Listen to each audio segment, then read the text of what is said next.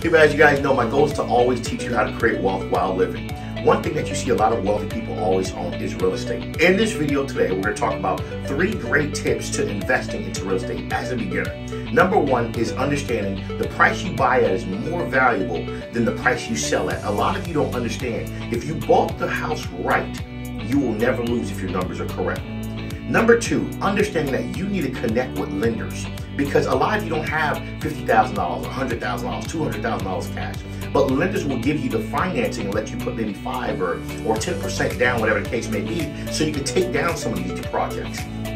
Number 3, learning your ARV.